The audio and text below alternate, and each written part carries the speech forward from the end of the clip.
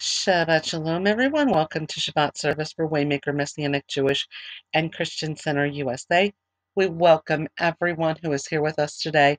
And for those who will listen in later on the archives as well, we pray that this is a blessing to each and every one of you.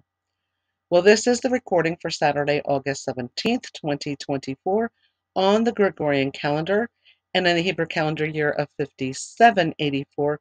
It is the month of Av, the 13th day, and this is the day that the Lord has made. We will rejoice and be glad in it.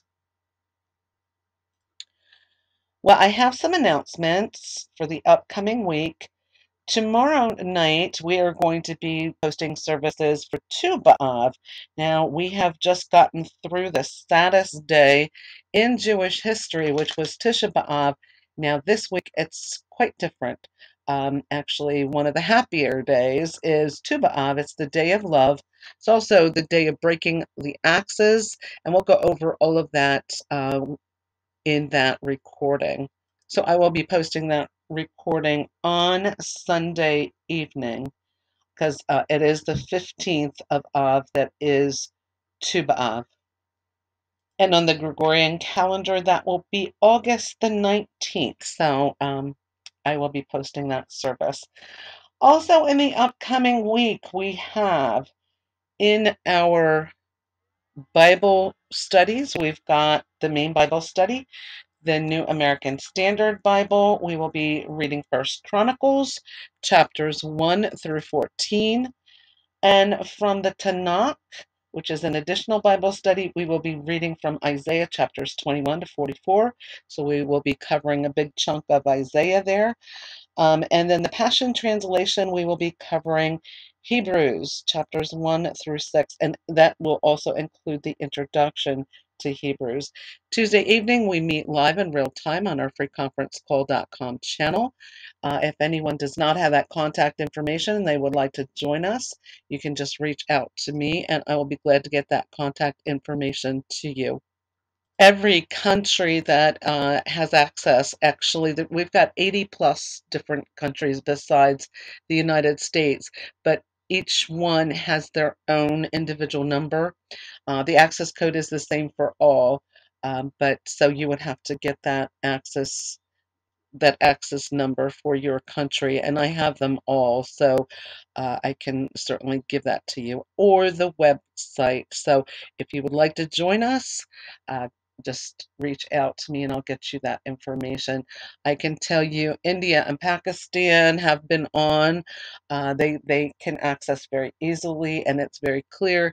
We've got a lot of the Middle East that actually can join as well. We've got also the Asian countries, Africa, a number of African countries can join.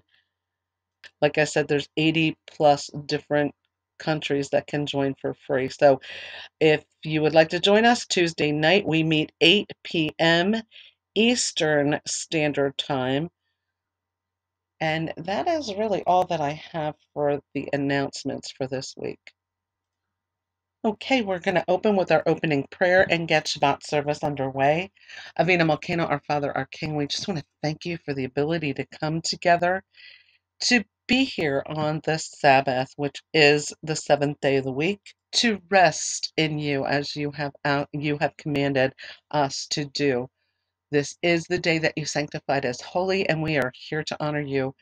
We ask that your Holy Spirit come lead us, guide us, direct us, open the eyes of our heart and the ears of our heart that we may be receptive to what we're hearing and reading. Show us what it is that we need to grasp from this week's Shabbat service into our very spirit, incorporating it, and in our walk with you, Lord. Father God, we give you all of our praises, and all honor and glory belong to you. And we pray this prayer in the mighty name of Yeshua HaMashiach, Jesus Christ. Amen and amen. Chapter 20 of Exodus, beginning with verse 8, it states, "Remember Yom Shabbat, to keep it holy. You are to work 6 days and do all your work, but the seventh day is a Shabbat to Adonai your God. In it you shall not do any work, not you, nor your son, your daughter, your male servant, your female servant, your cattle, nor the outsider that is within your gates. For in 6 days Adonai made heaven and earth, the sea, and all that is in them, and rested on the seventh day. Thus Adonai blessed Yom Shabbat and made it holy. Say with me now the Lord's greatest commandment. Shema Israel Adonai Eloheinu Adonai Echad. Baruch Shem Kivud Machuto Leolam Vayed. Hear, O Israel, Adonai is our God, Adonai is one. Blessed is the name of his glorious kingdom for all eternity. And you shall love Adonai your God with all your heart and with all your soul and with all your strength. These words which I am commanding you today are to be on your heart. You are to teach them diligently to your children and speak of them when you sit in your house, when you walk by the way, when you lie down, and when you rise up. Bind them as a sign on your hand. They are to be as frontlets between your eyes, and write them on the doorposts of your house and on your gates. And the second greatest commandment of all is, and was stated by Yeshua, and you shall love your neighbor as yourself. The entire Torah and the prophets hang on these two commandments. The Amidah is a standing prayer, standing before God. We're going to say three of the blessings. The first blessing is the patriarchs. Blessed are you, Adonai, our God, and God of our fathers, God of Abraham, God of Isaac, and God of Jacob. The great, mighty, and awesome God, God Most High, who bestows loving kindness and creates all who remembers the kindnesses of the fathers and brings a Redeemer to their descendants for the sake of his name. In love, King, Helper, Savior, and Shield. Blessed are you, Adonai, Shield of Abraham.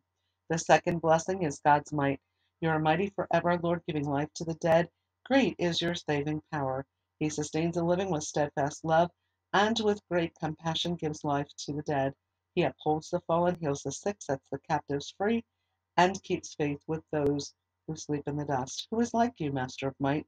And who can compare with you, O King, who brings death, restores life, and causes salvation to flourish? You are faithful to revive the dead. Blessed are you, Adonai, who gives life to the dead. And the third blessing is Kedusha, and that means holiness. You are holy, and your name is holy, and holy ones praise you every day. Blessed are you, Adonai, the holy God. Matavu, how lovely. How lovely are your tents, O Jacob, and your dwellings, O Israel. Because of your great loving kindness, I will bow down towards your holy temple in awe of you. Adonai, I love the house where you live, the place where your glory dwells. As for me, I will bow and worship. I will kneel before Adonai, my Maker. As for me, my prayer to you, Adonai, is for a time of favor, O God, in your great love. Answer me with the truth of your salvation. In Etz Chaim, the tree of life declaration, we say this of the Torah. It is a tree of life to those who grasp it, and happy are those who cling to it. Its ways are ways of pleasantness, and all its paths are shalom. Bring us back to you, Adonai, and we will return. Renew our days as of old. Layam Hahu, in that day. And it is said, Adonai will then be king over all the earth in that day. Adonai will be Echad, and his name Echad. And Echad means one, or a composite oneness. May God's great name be magnified and sanctified, Amen, in the world that he created by his will, and may he establish his kingdom, cause salvation to sprout, and may he bring the Messiah closer, Amen, in your lifetime and in your days, and within the lifetime of the entire house of Israel, speedily and soon, and say Amen. May his great name be blessed forever and ever, blessed and praised, glorified and exalted, extolled and honored, uplifted and lauded be the name of the Holy One. Blessed be he who is beyond all blessing and song, praise, and consolation spoken in the world, and say Amen. May there be abundant peace from heaven and life upon us and upon all Israel, and say Amen. May he who makes peace in his heights make peace upon us and upon all Israel, and say Amen. And the blessing of Messiah, Baruch atah Adonai Eloheinu melech haolam, asher neten lanu devar hakayim, Mashiach Yeshua. Blessed are you, Adonai, our God, King of the universe, who has given us the word of life, Messiah Yeshua. Say with me now Messiah's prayer. Our Father in heaven, sanctified be your name. Your kingdom come, your will be done on earth as it is in heaven. Give us this day our daily bread. And forgive us our debts as we also have forgiven our debtors. And lead us not into temptation, but deliver us from the evil one. For yours is the kingdom and the power and the glory forever and ever. Amen. And in the ancient days, the Kohen Gadol sounded the shofar to gather B'nai Israel to worship. We are going to sound a shofar now.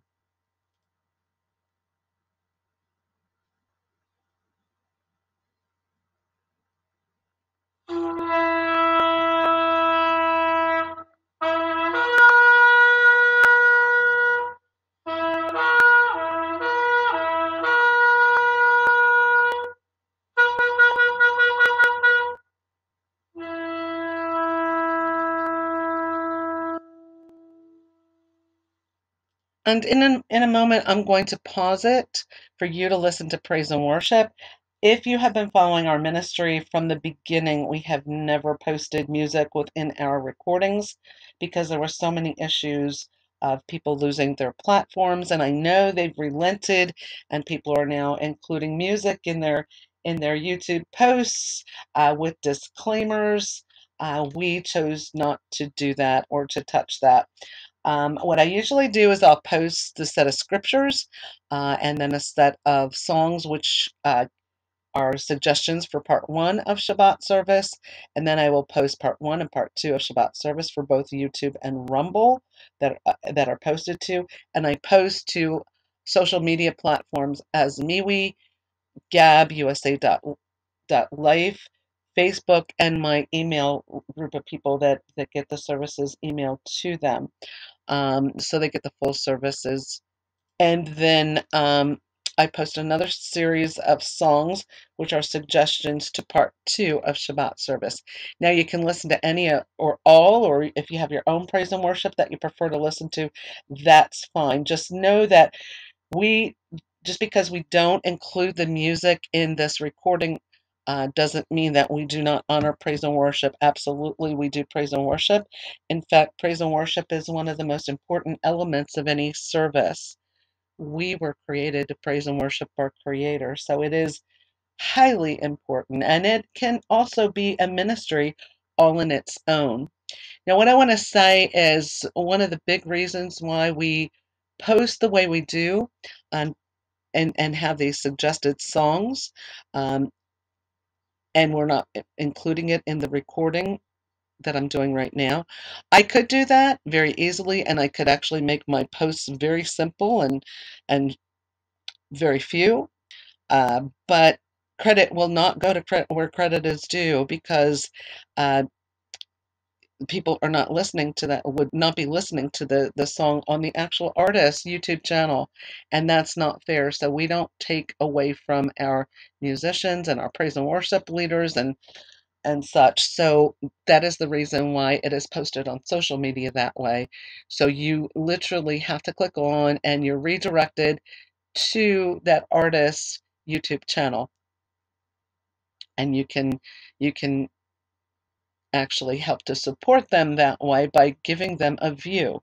So that eventually translates to YouTube paying them. So we don't want to take away from our artists by any means. So the other thing that I want to mention is many of them have hyperlinks. If you click on, it may take you to their webpage or a place where you can purchase their music. If you can help them in that manner, please do. Also, many of them have um, outreach ministries.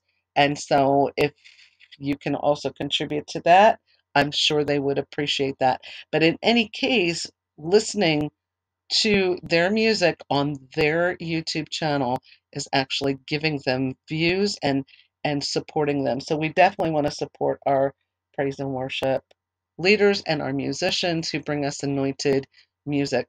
Many of them, this is what they're called to do. This is their ministry that God has called them to. This is what many of them do for a living. So we certainly don't want to take away from them. So that's the reason why we post the way we do. So I am going to pause it now for you to listen to some praise and worship. When you're ready, when you've completed that, hit play, and we will be getting into the Torah portion and the Haftorah portion for part 1. Okay, this week we have Parashat Va'ekanan, and it means "and I besought" or ask for mercy. And the Torah portion is Deuteronomy chapter 3, verse 23 to chapter 7, verse 11. Now remember, Moses is trying to prepare this second generation who's going to be going into the promised land with Joshua leading them on, because he is not permitted to cross over because he did not follow God's instructions on speaking to the rock. Instead, the people got the better of him and he struck the rock instead. And by that, Aaron and Moses were eliminated from being able to go into the promised land. So Moses is making sure that he's been very responsible with the people. It's been a big burden for one person, which is why there were others that things were designated to. But he is making sure that they have heard everything that has occurred up till now, and commandments. He's reviewing everything with this second generation so that they can't say that they didn't hear. And he's doing it in the presence of Joshua, who is next to carry his mantle. He is his successor. So we're going to start here with Deuteronomy chapter 3, verse 23. Moses pleads to enter. And this is Moses speaking. I pleaded with Adonai at that time, saying, O Lord Adonai, you have begun to show your servant your greatness and your strong hand. For what God is there in heaven or on earth who can do deeds and mighty acts like yours? Please let me cross over and see the good land across the Jordan, that good hill country and the Lebanon. But Adonai was angry with me because of you, so he would not listen to me enough. Adonai said to me, do not speak to me any more about this matter. Go up to the top of Pisgah, look around to the west and the north and the south and the east, and see with your eyes, for you will not cross over this Jordan. But commission Joshua and encourage and strengthen him, for he will cross over before this people, and he will enable them to inherit the land that you will see. So we stayed in the valley opposite Beth Peor. Chapter 4, now Israel must listen and obey. Now, O Israel, listen to the statutes and ordinances that I am teaching you to do, so that you may live and go in and possess the land that Adonai, the God of your fathers, is giving you. You must not add to the word that I am commanding you, or take away from it, in order to keep the mitzvah of Adonai your God that I am commanding you. Now, that's a very interesting verse there. You must not add or subtract from. That is also repeated in the book of Revelation. So we don't add to God's word and we don't take away. And unfortunately, in the world that we live in today and throughout history, people like to cherry pick and they like to omit things that they don't like to hear, because the Holy Spirit may be convicting them of something and they just don't like it because they would rather live in sin, so they will omit things. The devil was very good at twisting the word of God. And not giving the whole context. And there's a lot of people that do that. They'll take a part of a verse, but they'll leave everything out before that or after that and twist the word of God. Actually, there's a lot of people that do not rightly know how to divide the word of God. So that you have to be really careful at who you're listening to these days. And we were warned about that. We were absolutely warned about that. So your eyes have seen what Adonai did at Baal Peor, for Adonai your God has destroyed from among you everyone who followed Baal Peor, but you who held tight to Adonai your God are alive today, all of you. See, just as Adonai my God commanded me, I have taught you statutes and ordinances to do in the land that you are about to enter to possess. You must keep and do them. For it is your wisdom and understanding in the eyes of the peoples who will hear all these statutes and say, surely this great nation is a wise and understanding people. For what great nation is there that has God so near to them as Adonai, our God, is whenever we call on him? What great nation is there that has statutes and ordinances that are righteous, that all of this Torah that I am setting before you today. Only be watchful and watch over your soul closely so you do not forget the things your eyes have seen, and they slip from your heart all the days of your life. You are to make them known to your children and your children's children. The day that you stand before Adonai your God, the day that you stood before Adonai your God in Horeb, Adonai said to me, gather the people to me, and I will make them hear my words, so that they learn to fear me all the days that they live on the earth, and so that they teach their children. Words from the fiery mountain. You came near and stood at the bottom of the mountain while the mountain was blazing with fire up to the heart of the heavens, darkness, cloud, and fog. Adonai spoke to you from the midst of the fire. The sound of words you heard, but a form you did not see, only a voice. He declared to you his covenant, which he commanded you to do, the 10 words, that's also known as the 10 Commandments, and he wrote them onto tablets of stone. Adonai commanded me at that time to teach you statutes and ordinances so that you might do them in the land you are crossing over to possess. So be very watchful over your souls, since you saw no form on the day that Adonai spoke to you in Horeb out of the midst of the fire, so that you do not act corruptly and make for yourselves a graven image in the likeness of any figure, the form of a male or female, the form of any animal that is on the earth, the form of any winged bird that flies in the sky, the form of anything that creeps on the ground, the form of any fish that is in the water under the earth, and so that you do not lift up your eyes towards the heaven and see the sun and the moon and the stars, all the heavenly hosts, and are drawn away and bow down and worship them. And we know from Egypt all the way to Rome and all, they worshiped the sun. They were pagan worshipers, and that's what they worshiped. They were worshiping the host of heaven as well, and other pagan gods. There's other religions out there that continue to worship pagan gods. They are polytheistic religions, but this is not the God of heaven, the creator of all things. And that God is the God of Israel. So furthermore, I'm sorry, Adonai, your God, has allotted them to all the peoples under all the heavens, but you, Adonai, has taken and has brought you out of the iron furnace, out of Egypt, to be a people for his own inheritance, as you are this day. He chose Israel out of all the nations to be his chosen people, and he would be their God, and they would be his people. And that is an unbreakable covenant that was made as well. Furthermore, Adonai was angry with me because of your words, and he swore that I would not cross over the Jordan or enter the good land that Adonai your God is giving you for an inheritance.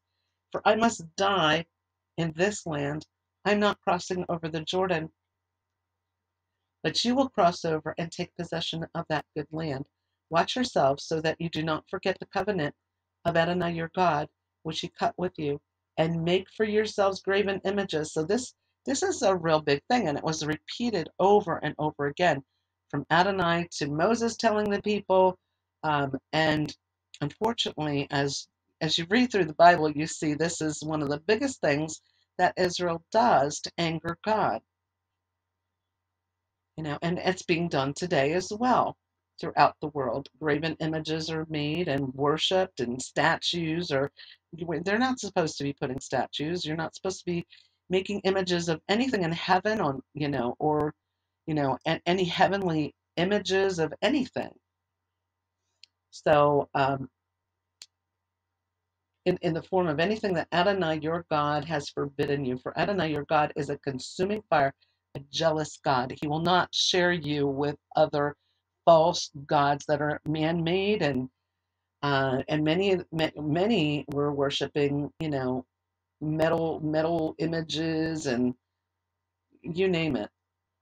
When your father, I'm sorry, when you father children and children's children and have been in the land a long time, and you act corruptly and make a graven image in the form of anything and do evil in the sight of Adonai your God, provoking him to anger, I call heaven and earth to witness against you today that you will certainly be carried off quickly from the land you are crossing over the Jordan to possess.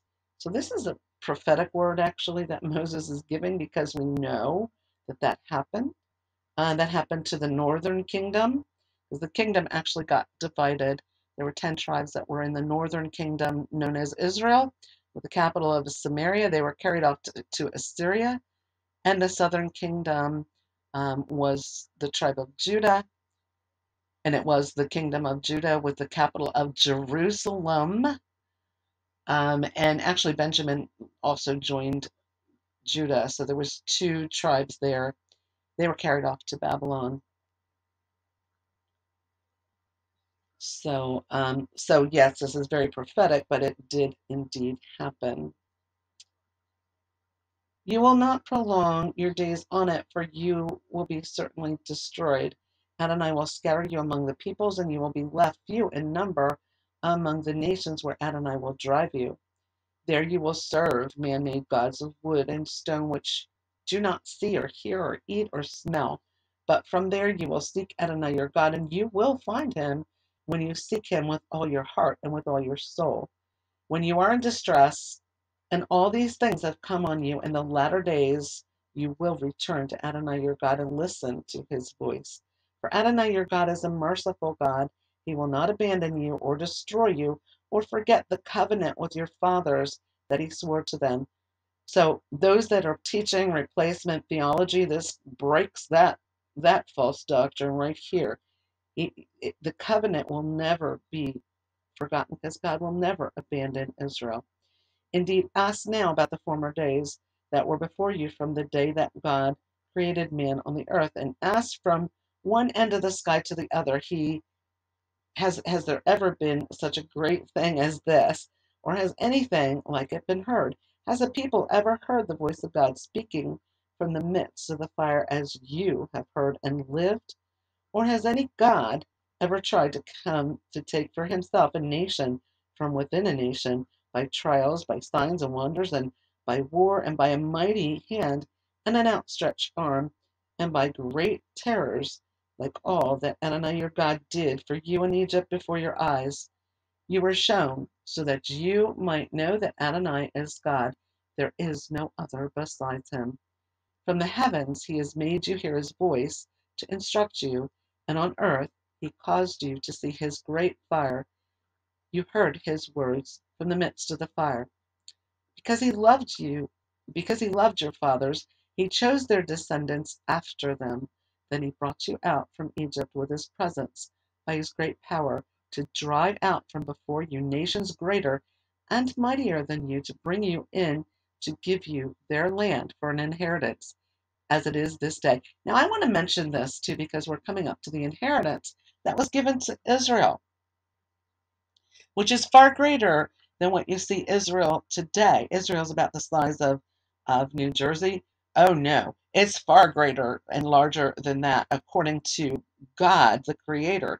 And everything belongs to God. So this is like so crazy how they want to argue and say that Israel's occupying. Israel is not occupying anything. That is the land that was given to them by God Almighty. So really, these people are fighting against God by doing this stuff, and they won't have to answer to it. Believe you me, God is going to make it known who is in control and who gave who to what. And actually, everything belongs to God anyway. So it doesn't belong to the people that claim it is. I mean, if everything went back to what God really gave Israel, there'd be a lot of unhappy Middle Easterners, I'll tell you that, because some of their land would be taken to be given back to what is rightfully actually Israel. They're not fighting about that. They're just trying to live peacefully in the land that they are living in right now. That is their land. So let that be known to those that are are saying Israel is occupying, that belongs to them. It's the other way around. Sorry, that's the way it is. If you are a Bible believing, if you're a Bible believer and you believe in this Bible, then you need to know that that land all belongs to Israel plus more. And whose word are you going to believe, man or God's? I'd say I'd side with God 100% of the time. So you will know today and take to heart that Adonai, He is God. In the heavens above and on the earth below, there is no other. You must keep His statutes and His mitzvot. And mitzvot are commandments, which I am commanding you today, so that it may go well with you and with your children after you, and so that you may prolong your days in the land that Adonai your God is giving you for all time. Then Moses set apart 3 cities beyond the Jordan towards the east. There the manslayer might flee, who kills his neighbor unintentionally and did not hate him previously. That would have been like an accident. He may flee to one of these cities and live. Bezer in the wilderness and the plateau for the Reubenites, Ramat in the Gilead for the Gadites, and Golan in the Bashan for the Manassites, the Golan, which exists today, as we know. This is the Torah which Moses set before Bnei Israel. These are the testimonies and the statutes and the ordinances which Moses spoke to Bnei Israel when they came out from Egypt beyond the Jordan, in the valley opposite Beth Peor, in the land of Sihon, king of the Amorites, who lived at Heshbon, whom Moses and Bnei Israel struck down when they came out from Egypt.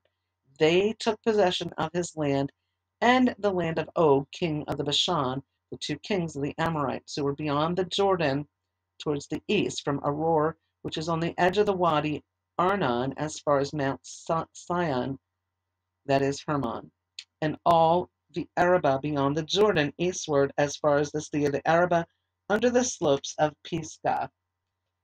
So that's a lot there. And so they had been given land east of the Jordan, and of course the promised land of Canaan, which was across the Jordan. The 10 words or 10 commandments, this is going to be reviewed again, and this is chapter 5. Moses called out to all Israel and said to them, Hear, O Israel, the statutes and the ordinances that I am speaking in your hearing today. Learn them and make sure to do them. Adonai, our God, cut a covenant with us in Horeb. Not with our fathers has Adonai cut this covenant, but with us, all of us alive here today.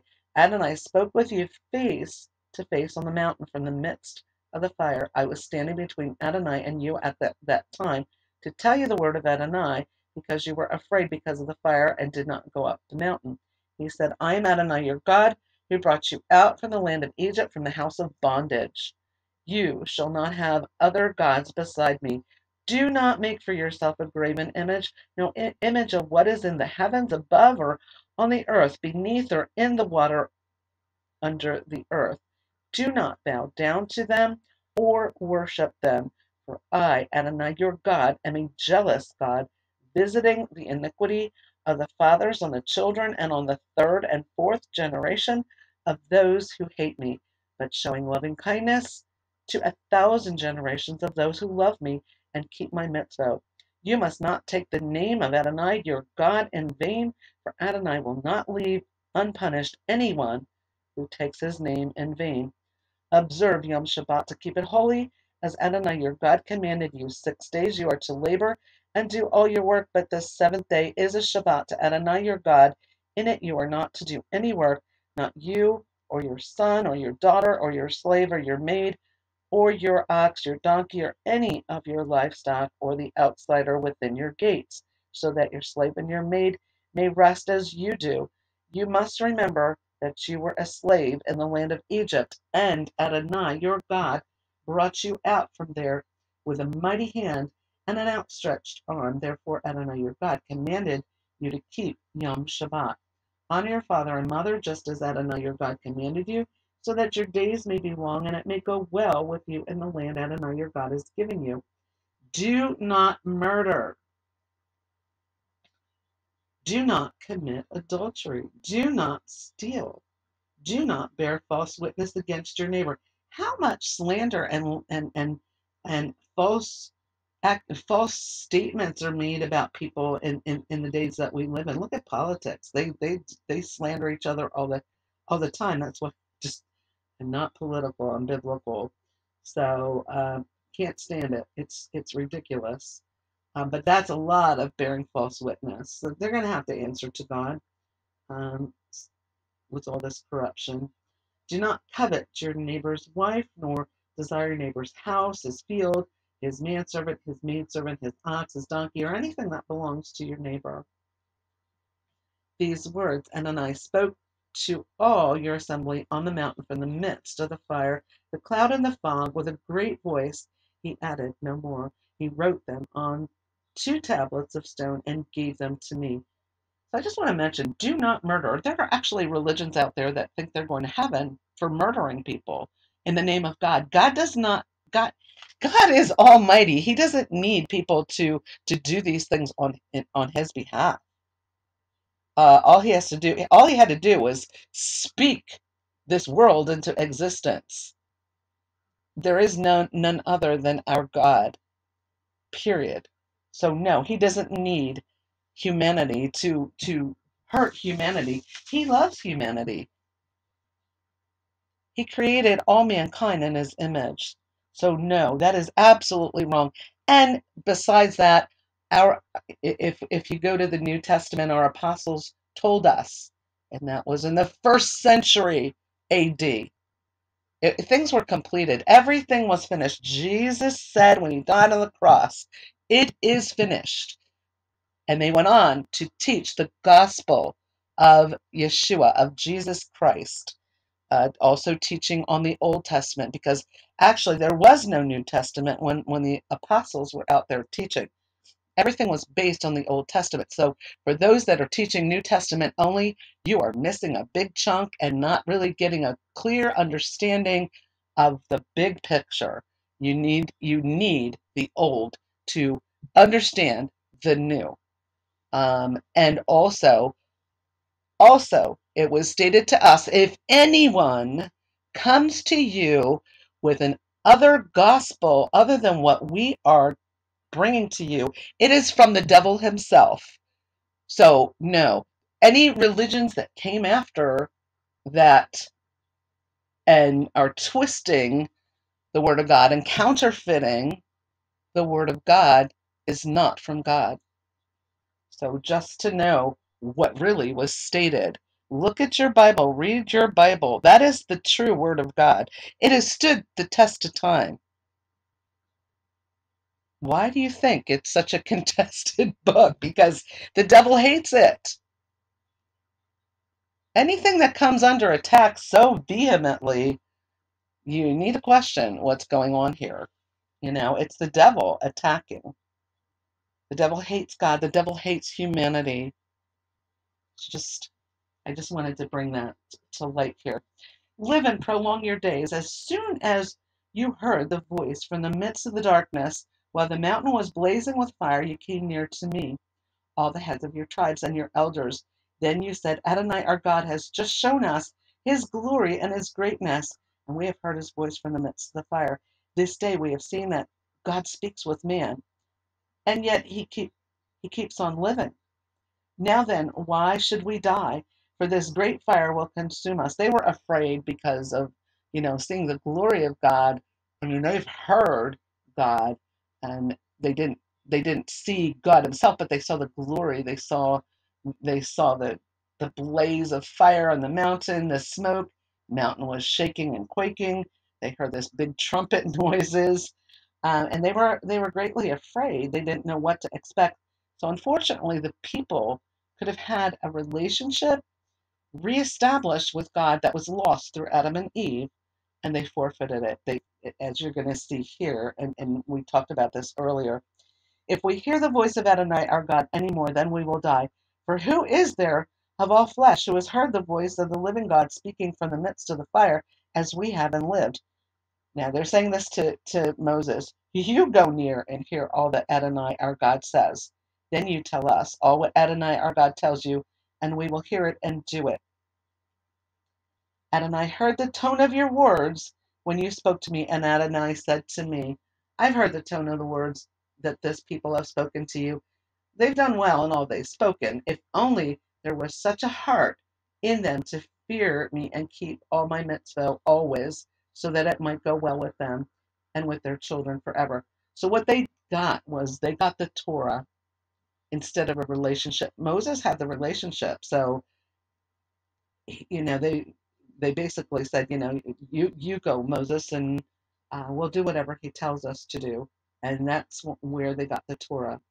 Go say to them, return to your tents, but as for you, stand here by me, and I will tell you the whole commandment, both the statutes and the ordinances that you are to teach them, and they will do them in the land I am giving them to possess.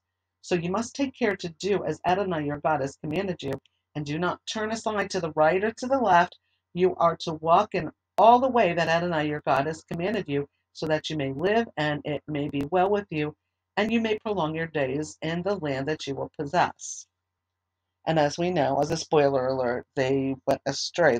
They started mixing and mingling with the world and the ways of the world, and it pulled them in the wrong direction. Chapter 6. Now this is the commandment that the statutes and ordinances that Adonai your God commanded to teach you to do in the land you are crossing over to possess, so that you might fear Adonai your God, to keep all his statutes and mitzvot that I am commanding you and your son and your son's sons all the days of your life, so that you may prolong your days. Hear therefore, O Israel, and take care to do this, so that it may go well with you, and you may increase mightily, as Adonai, the God of our fathers, has promised you, in a land flowing with milk and honey. Shema Israel, Adonai Eloheinu Adonai Echad. Here's where the Shema comes into the greatest commandment of God. Hear, O Israel, the Lord our God, the Lord is one. Love Adonai your God with all your heart and with all your soul and with all your strength. These words which I am commanding you today are to be on your heart. You are to teach them diligently to your children, and speak of them when you sit in your house, when you walk by the way, when you lie down, and when you rise up. Bind them as a sign on your hand. They are to be as frontlets between your eyes, and write them on the doorposts of your house and on your gates. When you prosper, do not forget. Now, when Adonai your God brings you into the land that he swore to your fathers, to Abraham, Isaac, and Jacob, to give you great and good cities that you did not build, and houses full of all good things that you did not fill, and cisterns dug that you did not dig, vineyards and olive trees that you did not plant, and you eat and are full, then watch yourself, so that you do not forget Adonai, who brought you out from the land of Egypt, from the house of slavery. You must fear Adonai your God and serve him and swear by his name. You must not go after other gods. So here we go again. That's repeated again. The gods of the peoples around you, for Adonai your God in the midst of you is a jealous God. Otherwise, the anger of Adonai your God will be kindled against you, and he will wipe you from the face of the earth. You are not to test Adonai your God as you tested him at Massah. Diligently keep the mitzvah of Adonai your God and his testimonies and his statutes that he has commanded you. You are to do what is right and good in the sight of Adonai, so that it may go well with you, and you may go in and possess the good land that Adonai swore to your fathers, to drive out all your enemies from before you, as Adonai had spoken. When your son asks you in time to come, saying, what are the testimonies and the statutes and the ordinances that Adonai our God commanded you? Then you are to tell your son, we were slaves to Pharaoh in Egypt, and Adonai brought us out from Egypt with a mighty hand. Before our eyes, Adonai showed signs and wonders great and terrible on Egypt, on Pharaoh, and on all his house. Then he brought out then he brought us out from there, so that he might bring us in to give us the land that he swore to our fathers. Adonai commanded us to do all these statutes, to fear Adonai our God our good for our good always, to keep us alive, as is the case this day. It will be righteousness to us if we take care to do all this commandment before Adonai our God, just as he has commanded us. Chapter 7, now we're just going to actually do part of chapter 7. We will pick up the other part of chapter 7 next week. We're only going to go to the 11th verse, including the 11th verse, I should say. No mixing with idolaters. Now, this is so important because this brings us to also the idol worship and worshiping other gods issue again. When Adonai your God brings you into the land you are entering to possess and drives out many nations before you, the Hittite and the Girgashite and the Amorite, the Canaanite and the Perizzite, the Hivite and the Jebusite, 7 nations more numerous and mightier than you, and Adonai your God gives them over to you, and you strike them down, then you are to utterly destroy them. You are to make no covenant with them and show no mercy to them. Now there were giants in the land too. Understand that they were corrupt. They would later become a thorn to Israel, and this is what God was telling them, to utterly destroy them completely. Otherwise, they're going to have issues, and so they didn't. They didn't completely destroy them. You are not to intermarry with them. You are not to give your daughter to his son or take his daughter for your son, for he will turn your son away from following me to serve other gods. Then the anger of Adonai will be kindled against you, and he will swiftly destroy you. Instead, you are to deal with them like this: tear down their altars, smash their pillars, cut down their Asherah poles, and burn their carved images with fire. For you are a holy people to Adonai your God from all the peoples on the face of the earth. Adonai your God has chosen you to be his treasured people. It is not because you are more numerous than all the peoples that Adonai set his love on you and chose you, for you are the least of all peoples. Rather, because of his love for you and his keeping the oath he swore to your fathers, Adonai brought you out with a mighty hand and redeemed you from the house of slavery, from the hand of Pharaoh, king of Egypt. Know therefore that Adonai your God, he is God, the faithful God who keeps covenant with kindness for 1,000 generations with those who love him and keep his mitzvah, but repays those who hate him to their face to annihilate them. He will not hesitate with him who hates him. He will repay him to his face. Therefore you are to keep the commandment, both the statutes and the ordinances that I am commanding you today to do them. Now, next week, we're going to pick that up with Parashat Ikev. So we're going to recap here on the Torah portion before we go on to the half-Torah portion. So last week's Torah portion was Devarim, and the Israelites stood poised at the edge of the Promised Land on the east side of the Jordan, ready to cross over and possess the land. Before they crossed, Moses summarized for the people their 40-year history of wandering in the wilderness. This week, Moses pled to Adonai to change his mind about him crossing over, and God told him he will not, and he didn't want to hear any more about it, that he would be dying on that side of the Jordan.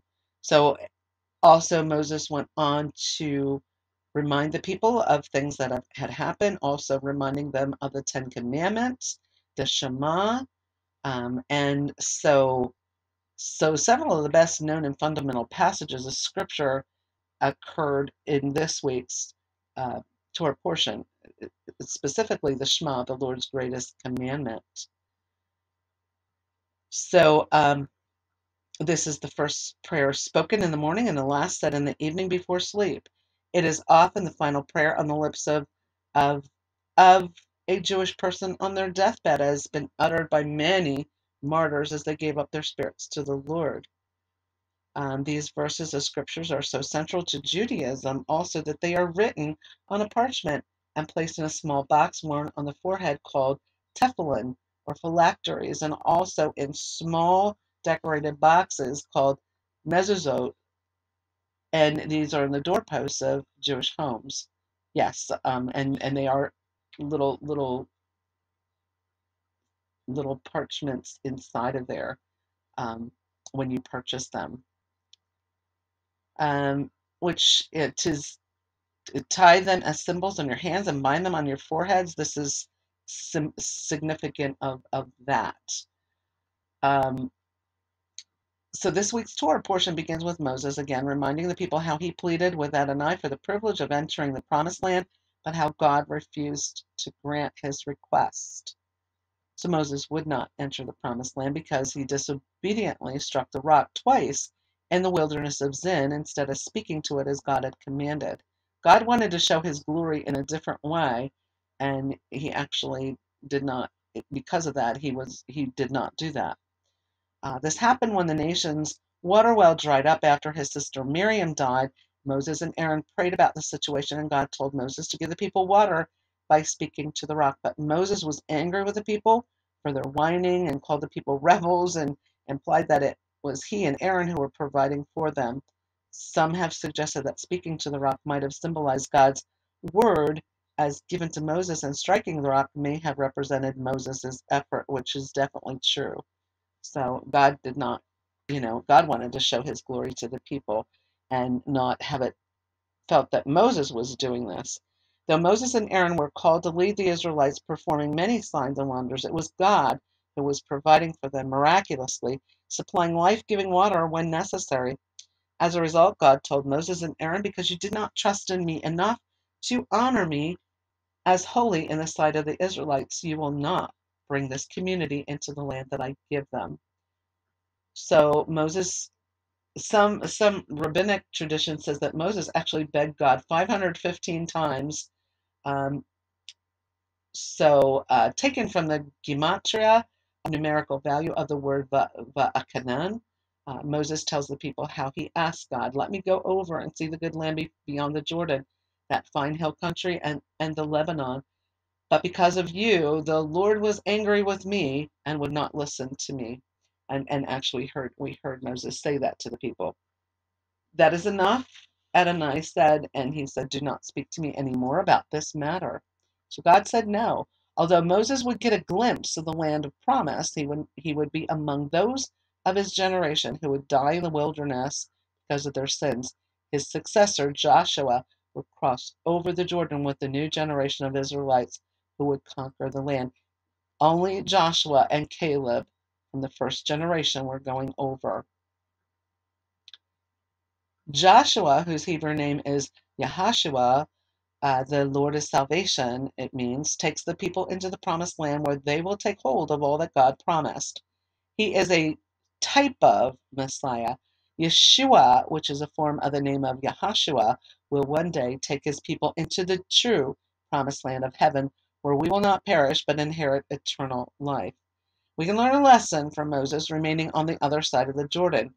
There are times when, despite our earnest begging and pleading, God, in his perfect wisdom, justice, and mercy, simply says no, and that is the end of the matter. God may even ask us to encourage someone in the next generation who will carry the torch further than we have, and we need to accept this decision with a grace born of humility. God has a plan, and he knows what it is, what he wants each of us to do, and we will all pass a mantle over to the next generation to carry on. Before Moses surrenders the leadership of Israel to Joshua, he exhorts the people to keep God's Torah and to live in obedience in God's ways so that they may take possession of the land and be able to remain in there. Moses reminded the children of Israel how they stood at the foot of Mount Sinai and received the Ten Commandments. He warned them not to forget the Torah of God and to diligently teach God's commandments to their children and grandchildren. In telling them this, he reminds them 3 times that God spoke from the fire at Sinai, in which he did not have a form. Therefore, because they saw no image of God, they are not to carve for themselves images of God, which is detrimental to faith, nor of other gods, which is idolatry. So the prohibition of making a carved image is accompanied by the warning that God is a consuming fire. The name of God used in this verse is Elkanah, the jealous God, and that's spelled E-L, and the second word is Kanah, known as jealous God. This name is also mentioned elsewhere in this parashat. So the names and titles of God declare to the world who He is. They also answer our deepest questions regarding our relationship to God. The name Elkanah reveals that God is protective of His people and His relationship with them. In the same way that the relationship between a husband and a wife is sacred, He will not share our praise and devotion with other gods. In fact, the covenant God made with Israel at Mount Sinai is likened to a marriage ceremony, complete with the cloud covering, symbolizing the kuppah, the marriage canopy, and the ketubah, the marriage contract, outlining the responsibilities and privileges of both bride and bridegroom and the agreed upon vows. God is therefore asking His people to be faithful unto Him, forsaking all other gods. All forms of idolatry and worship of false gods is spiritual adultery and can be likened to an unfaithful spouse. And actually, later when Israel does sin, and God is addressing Israel, He actually does state it in that manner through the prophets. The Lord lovingly and faithfully watches over His bride and jealously guards her like a passionate husband protecting his bride. Adonai will scatter, and actually the unfaithfulness and exile is prophesied also by Moses. The tragic consequences of Israel straying from their devotion to God and turning to idols that would send them into exile, which is Galut, and that's Galut, and scattered to the four corners of the earth. This is exactly what happened when the Babylonians and the Romans destroyed the Holy Temple and Jerusalem. Well, also when the Assyrians also carried off the 10 tribes. However, God is merciful. He promised that if the people would repent and turn back to Him with all of their heart and soul, then He would relent and bring them back to the land, which indeed He did. Indeed, in fulfillment of a great number of prophecies, including those of Moses, the Lord did bring His people home from Babylon, and in these last days He is once again bringing His people home. This miracle has happened in our very generation, as many of our people are returning to the land of our forefathers from the north, south, east, and west. It is not because of our righteousness that we have come back to the land, but because of the covenant God made with our ancestors. So no one can say otherwise. God made an unbreakable covenant with our ancestors, and God does not break covenants. And people should be glad that God does not break covenants, because if He breaks covenants and promises, He could break them with everybody. And He does not. He is not human. That's something human beings do. They break vows, promises, covenants, but God does not. He is the same yesterday, today, and forever.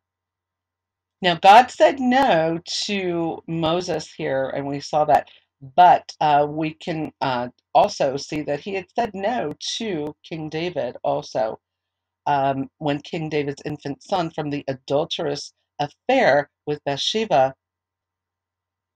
uh, Ba- Ba- it actually became gravely ill. David begged God to spare the child's life. He fasted and prayed, prostrated himself face to the ground all night. Nevertheless, the child died, because actually through Nathan the prophet, he was told that he would not live. So how did David react to God's decision then? When David learned that the child was dead, he picked himself up, washed and anointed himself, changed his clothes, and went into the house of the Lord and worshiped. Then he went home and ate something. What a picture of submission to the will of God. David realized that God, in His wisdom, had made His judgment, and he accepted it, recognizing God's divine rule and sovereignty. And also, Moses also accepted that eventually that he was not going to go into the promised land. We also see in the Brit Kadashah an example of perfect submission in Yeshua HaMashiach. Um, Even He was met with the answer no from His beloved Father. In the Garden of Gethsemane, Yeshua asked if the cup of suffering could be taken from Him. My Father, if it is possible, may this cup be taken from me, yet not as I will, but as You will. And although Yeshua was sorrowful, deeply distressed, to realize the terrible suffering He'd endure, even death on a cross, He submitted to the will of God, saying, "O my Father, if it is not possible for this cup to be taken away unless I drink it, may your will be done." And he was obedient even to death. Now, a little extra nugget here. In Hebrew, the Garden of Gethsemane is called Gat Shemanim, and that means oil press. Shemanim, and that's Shemanim, is the plural form of shemen, and that's Shemen, the Hebrew word for oil. Since oil represents the anointing of Ruach HaKodesh, the Holy Spirit, it was an appropriate place for Yeshua to submit to the will of Abba, Father, and receiving an anointing to carry it out. Although he was a son, he learned obedience from the things which he suffered. And that's Hebrews chapter 5, verse 8. What can we learn from Moses, David, and Yeshua? We learn that there will be times when God's resounding no may cause us pain and sorrow. And we can also learn that God says no for a variety of reasons. For instance, in the case of Moses and David, the consequences of sin was involved. In the case of Yeshua in the Garden of Gethsemane, there was but one way for the will of God, mankind's redemption from sin, to be accomplished, and that was through him. From these examples, we can also see that if we graciously accept and trust God's answer of no, our trials may refine our character and make us more like Yeshua. May we all be wise enough to recognize when God is saying no. He knows the big picture as well.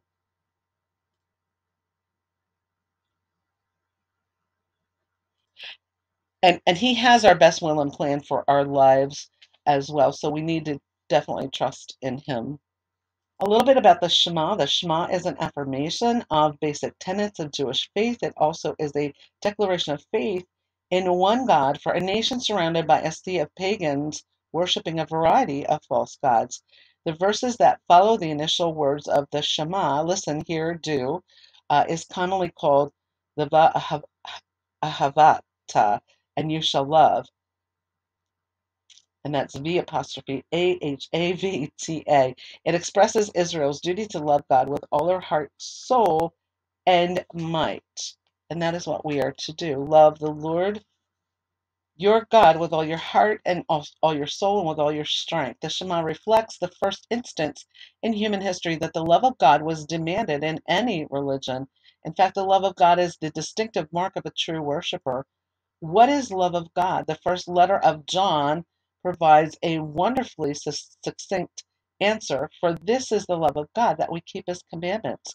And his commandments are not burdensome, and that's in 1 John chapter 5, verse 3.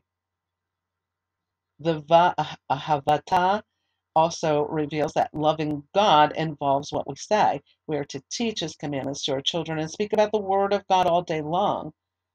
We are even to go so far as binding God's word as the sign on our hand and between our eyes. In other words, loving God involves not only what we say and teach, but what we think and do. The love of God involves where we go and how we live. For that reason, the word of God is also to be written on the doorposts of our house and on our gates. So, also, I think I've taught this before. This is a very interesting little tidbit of history here. Um, Jewish children are taught the Shema. That's one of the first things that is learned. Um, the mothers will pray it over them morning and night as well. So they learn that a lot from the mothers. And after World War II, there was a rabbi, actually Rabbi Herzog, was looking for the missing Jewish children that had been displaced, during the Holocaust, and he went to uh, a particular orphanage that was run by Catholics, and they told him that, oh, there's none of your children here. And he said, let me try something. And he proceeded to recite the Shema, and all these little children called out for their mothers and were crying. So that's how he identified they were Jewish children. So that's very interesting because, yeah, that's one of the first things that is taught in the home is the Shema. We're going to go into the Haftorah portion, and this week we are reading also from the prophet Isaiah, chapter 40, verses 1 to 31. Comfort, proclaim good news. Comfort, comfort my people, says your God. Speak kindly to the heart of Jerusalem, and proclaim to her that her warfare has ended, that her iniquity has been removed, for she has received from Adonai's hand double for all her sins. A voice cries out in the wilderness, prepare the way of Adonai, make straight in the desert a highway for our God. Every valley will be lifted up, every mountain and hill made low. Now this is the prophecy of Yeshua right here. Prepare the way of Adonai from that point on. The rough ground will be a plain and the rugged terrain smooth. The glory of Adonai will be revealed, and all flesh will see it together, for the mouth of Adonai has spoken. A voice is saying, cry out. So I said, what shall I cry out? All flesh is grass, and all its loveliness is like the flower of the field. The grass withers, the flower fades, for the breath of Adonai blows on it. Surely the people are grass. The grass withers, the flower fades, but the word of our God stands forever. Get yourself up on a high mountain, you who bring good news to Zion. Lift up your voice with strength, you who bring good news to Jerusalem. Lift it up, do not fear. Say to the cities of Judah, behold your God. Look, Adonai Elohim comes with might, with his arm ruling for him. Behold, his reward is with him, and his recompense before him. Like a shepherd he tends his flock.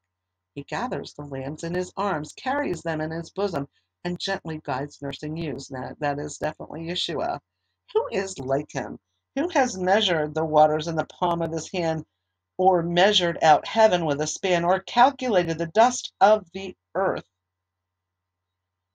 in a measure, or weighed the mountain in scales, or the hills in a balance? Who can fathom the Ruach Adonai, or instruct him as his counselor? With whom did he consult, and who instructed him? Who taught him in the path of justice, or taught him knowledge? Who informed him about the way of understanding? Behold, the nations are like a drop from a bucket, and count as a speck of dust on the scales. Behold, the islands weigh as fine dust. Lebanon is not enough to burn, or its animals enough for a burnt offering. All the nations are as nothing before him. By him they are accounted null and void. To whom then will you liken God? To what likeness will you compare him? To an idol? A craftsman casts it. A goldsmith overlays it with gold and fashions silver chains for it. One too poor for such an offering chooses wood that will not rot. He looks for a skilled craftsman to prepare him an idol that will not totter. Do you not know? Have you not heard? Has it not been told to you from the beginning? Have you not understood from the foundation of the earth? He sits above the circle of the earth. Its inhabitants are like grasshoppers. He stretches out the skies like a curtain, spreads them out like a tent to dwell in. He reduces princes to nothing. He makes the judges of the earth a confusion. Scarcely are they planted, scarcely are they sown, scarcely their stem takes root in the earth, where he blows on them and they wither, and a storm carries them off as stubble. To whom then will you liken me? Or who is my equal, says the Holy One? Lift up your eyes on high and see. Who created these? The one who brings out their host by number, the one who calls them all by name because of his great strength and vast power. Not one is missing. Why do you say, O Jacob, and assert, O Israel, my way is hidden from Adonai, and the justice due me escapes the notice of my God? Have you not known? Have you not heard? Adonai is the eternal God, the creator of the ends of the earth, who does not grow tired or weary. His understanding is unsearchable. He gives strength to the weary, and to one without vigor he adds might. Even youths grow tired and weary, and young men stumble and fall. But they who wait for Adonai will renew their strength. They will soar up with wings as eagles. They will run and not grow weary. They will walk and not be faint. And that is the end of our half Torah portion. And we're going to close. We're going to actually do a quick recap of both. Of course, Parashat Va'ekanan is ask for mercy, and I besought. Moses tells the people of Israel how he implored God to allow him to enter the land of Israel, but God refused, instructing him instead to ascend a mountain and see the promised land.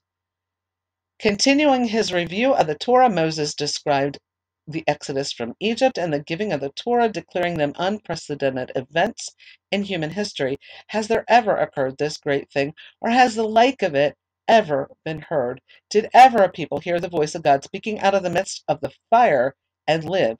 You were shown to know that the Lord is God, there is none else beside him. Moses predicts that in the future generations the people will turn away from God, worship idols, and be exiled from their land and scattered amongst the nations, but from there they will seek God and return to obey his commandments. This parashat also includes the repetition of the Ten Commandments and the verses of the Shema, which declare the fundamentals of our faith, the unity of God. Hear, O Israel, the Lord our God, the Lord is one.